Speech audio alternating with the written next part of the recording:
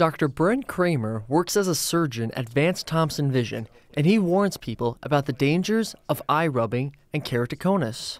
And if you rub your eye a lot, you can cause something called keratoconus. And that's where there's a thinning and a weakening of the cornea, and the cornea protrudes or bulges out. Dr. Kramer says keratoconus is very common today, with 1 in 300 people in America having it. It causes vision loss and irregular astigmatism, which he says can be tougher to treat with regular methods. So when you hear and think of astigmatism, you should think the cornea shaped a little bit more like a football instead of a baseball.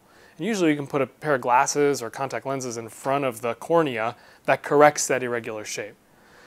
With keratoconus, you get irregular astigmatism, and so it's like a football with a bulge in it. And as you can imagine, that's really tough to treat with glasses or contacts. Keratoconus can start as young as late teens and can cause terrible damage to the cornea if left unchecked. Unfortunately, if keratoconus gets worse, it can cause scarring of the cornea and even cause the cornea to become white or gray from that scarring, and that can't be corrected with a contact lens. And so that's when we look at doing something like a corneal transplant.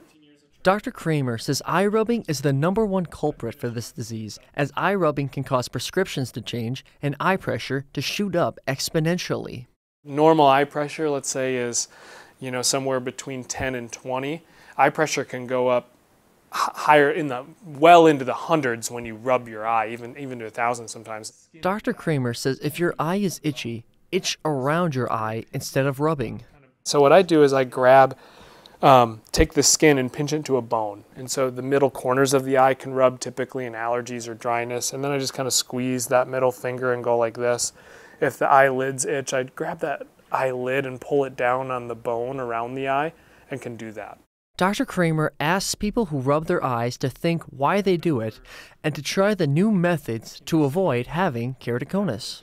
So if you're an eye rubber, I want you to stop and think about, why am I rubbing it? Am I rubbing it just because it's the end of a long day and it's a habit, or the eyes feel sore or strained, or is it something like itching or blurring or something that you should see your eye doctor for to treat?